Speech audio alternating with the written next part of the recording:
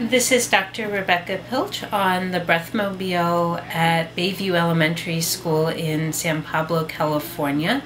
This is our first visit to this school, and we've had a wonderful time with the parents and students and staff.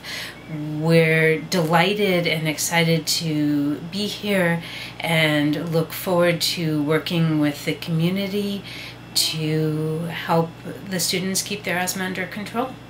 Today is a bright, sunny, beautiful day, and it is the height of pollen season, so I am doubly excited that we are here and able to identify and help out with the students' allergies, which can impact not only their noses but their lungs as well.